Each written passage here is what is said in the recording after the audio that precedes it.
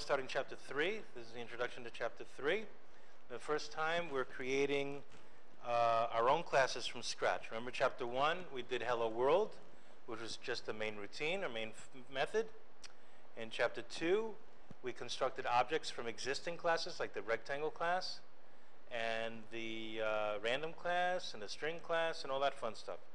But what if there is some object for which that you want to program that a class doesn't exist already?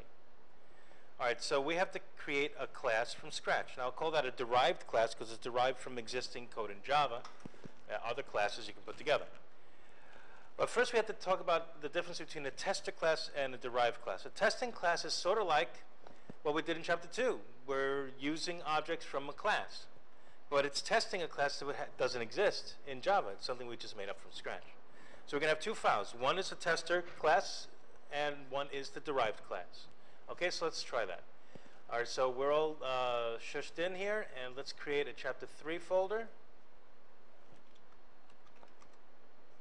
In chapter 3, let's create a file called cache register tester. I'm going to create a cache register class. Okay, so cache register tester.java. This is just like a Hello World program. Okay, it just has a main in it. All right, how about the class itself? Let's call it cache register.java. All right, so let's start with the tester. I always like to start with the tester to organize what I want my class methods to look like. Let's make a little header comment here. Let's see, cache register tester.java is the name of the file. Your name goes here, and the date. And it's a little out of sequence. I'm re-recording today's class, so it's October 6th. Okay. Purpose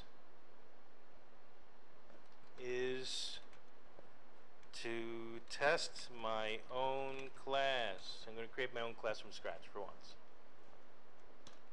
Alrighty. Required files will be this file. I'll call that the main class. And this file, we'll call that the derived class. Okay. What's your Java C line? Translator phase goes like this, Java C, the tester, and if everything is in the same folder, these two files, it'll compile, or Java C both, cache register tester and cache register.java, if we create cache register objects in the tester file. So that's the only Java C line you need.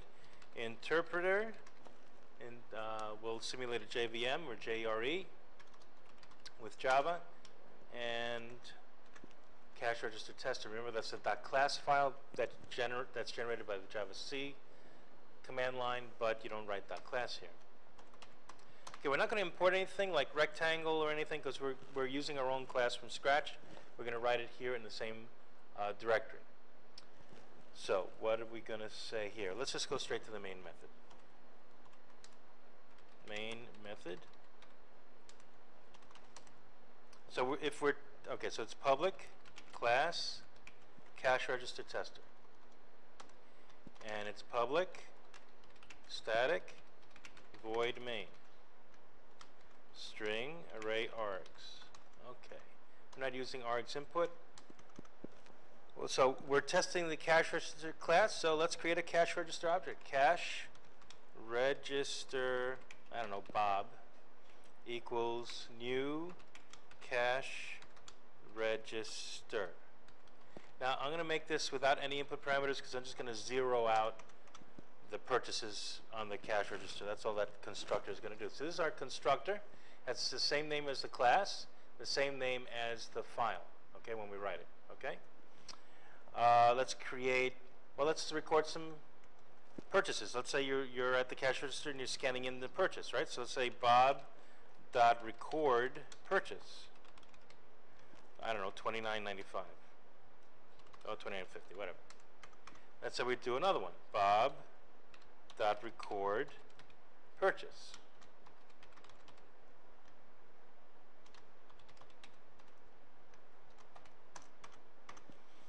And then system.out.println, let's see, total purchase equals bob.getPurchase. So this constructs the register, just initializes the purchases to 0. This increments the purchase variable by this amount, okay?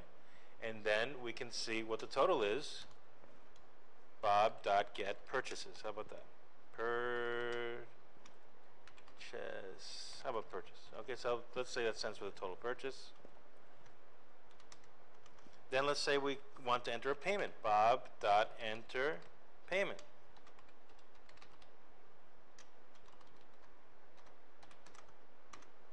And let's print out the total purchases now. I'm sorry, no. Let's print out how much change you have to get. How about that? Whoops. Get change.